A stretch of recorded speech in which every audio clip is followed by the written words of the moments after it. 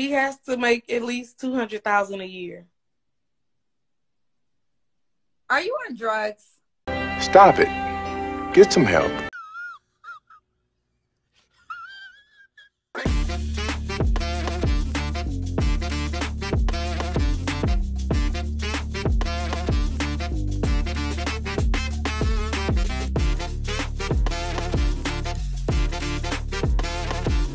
What's going on? Welcome to another video. Before I get into today's video, I just want to make a disclaimer. A lot of the things that I'm going to cover in this video is about black women. Now, the reason why I want to make this disclaimer is because the things that I'm going to say may trigger you.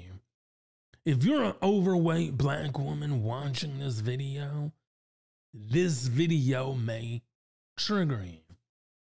And I just want to preface that I am in no way, shape, or form attacking overweight or any black women or black people in general. You know, I was always taught growing up that I would rather be hurt by the truth than loved by a lie. So today, I'm going to hurt you with some truth because I would rather tell you the truth. Because wouldn't you rather hear the truth than continue to be lied to? Now, there's nothing wrong with overweight people, but to say and push the narrative that an overweight person is more healthy than an under or an average weight person is absurd. And we don't do that, at least on this channel. Let's go ahead and roll the first clip. He has to make at least $200,000 a year. Are you on drugs? No.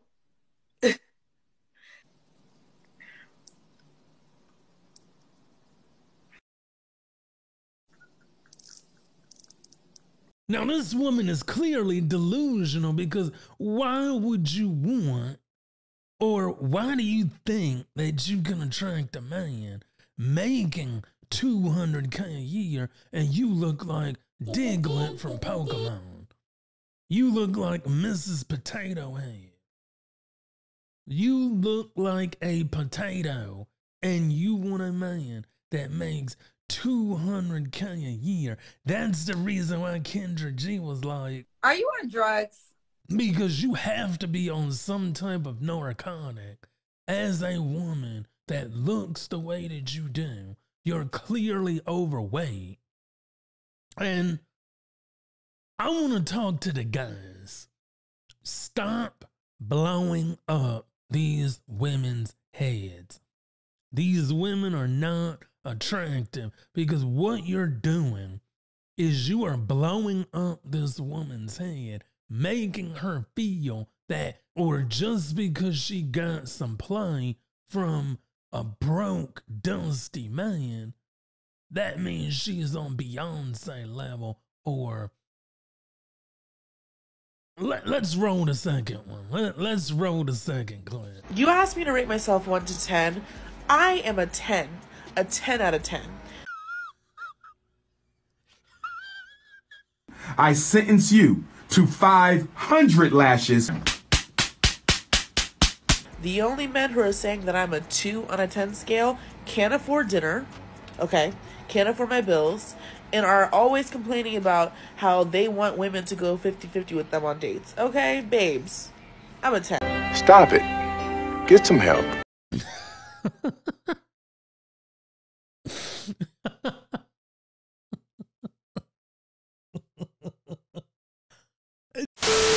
This is why I'm laughing, because the entitlement and the audacity of these overweight women.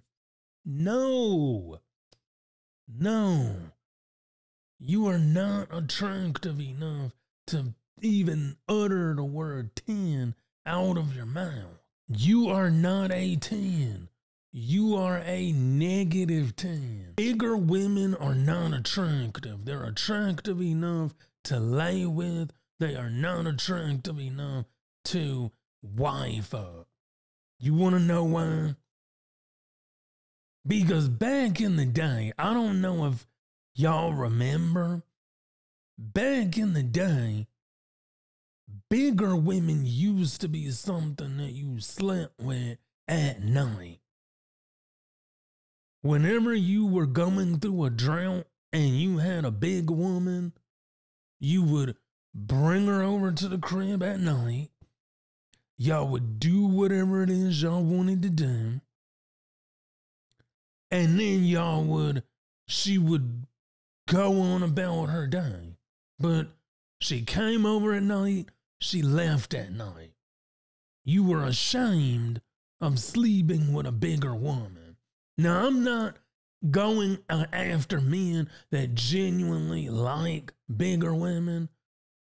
What I'm saying is that men in general, we need to be careful what we say to a woman. We need to stop blowing up these women's heads when it comes to dating and relationships. We need to stop making these bigger women feel like I'm Lizzo and I'm a 10. I'm a 10 because so many guys want me. No, broke, dusty men like big, dusty women. Got him! Got him! You are not a 10. You are not Beyonce level. Nobody's flooding your inbox. And this is where the reality check comes from. Like, you can be a 10. I believe bigger black women can be a 10. And here's why. Under all of that fat is your beauty. You can be a 10, but you have to diet, you have to exercise, you have to take care of your body, drink plenty of water. If you want to be a 10, if you are a bigger woman, here's how you do it. Number one, throw away all processed food. It's not good for you. It's not making you any slimmer. You need to replace all of that processed food with healthy food, vegetables, fruit, home-cooked meals. Decrease your salt. Decrease your cholesterol. Get a full workup at the doctor. Go to the doctor, get a full workup. After you get a full workup, then you can go to a nutritionist who can then tell you, okay, this is what you need to eat. This is what you don't need to eat. This is what you need to eat. This is what you need to get rid of. Then you go to the gym. But before you go to the gym, I don't want you to quit going to the gym by just throwing yourself in there. So here's what you do. Walk. Walking is free. Walking is 100% free. So if you start walking, you're going to get your body used to being active. That way, when you go to the gym, your body's already used to being somewhat active. So now you're walking, you're drinking more water, you're starting to eat right. Now you go to the gym. After you go to the gym, you pay for a trainer. You pay for a trainer. You go to the gym, you pay for a trainer. That trainer is going to be like, what are your goals? What do you want to do? You want to slim down? You want to tone up? You want more muscle? You want less muscle? You want to trim body fat? They'll give you a workout plan and a diet plan to help you reach your goals. And then the last but not least is consistency. That's the biggest thing. There's going to be times where you don't want to go to the gym. There's going to be times where you don't want to eat right. You're going to see a pizza, fried chicken, mashed potatoes, you're going to want to go to the buffet. And I'm not saying you shouldn't do that. Everything in moderation. You can still have your pizza, fried chicken, whatever it is you eat. I love pizza. I'll eat pizza occasionally. You don't have to cut out everything bad, but what you want to do is you want to gradually increase the good stuff while weaning yourself off of the bad stuff. And that depends on who you are, but you need to throw away all of that processed food because it's not good for you. Then, once you've been consistent at the gym, you've been working out, you've been working hard, you're noticing a difference, then you can call yourself an 8, 9, or a 10, or even a 7 or a 6. But again, you need to do this for you. If you don't feel there's anything wrong with you being big, then by all means. But I'm here to tell you that you're not a 10. If you're an overweight woman, you are not a 10. But you can be one if you diet, exercise, work out, take care of your body. And I'm going to leave you with this. You don't want to leave this earth prematurely. Take care of yourself. Your health is your wealth.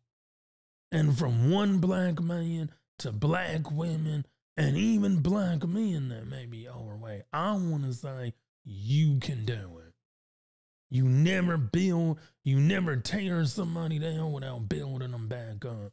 And over here, we tell the truth, but we also inspire you. If you're a bigger woman, I believe in you. I believe that you can lose weight, eat healthy, and be a very healthy woman or man. So with that being said, that's it for today's video. Don't forget to like, share, and subscribe. Tickle that notification bell to let you know when I upload content. And until next time, peace.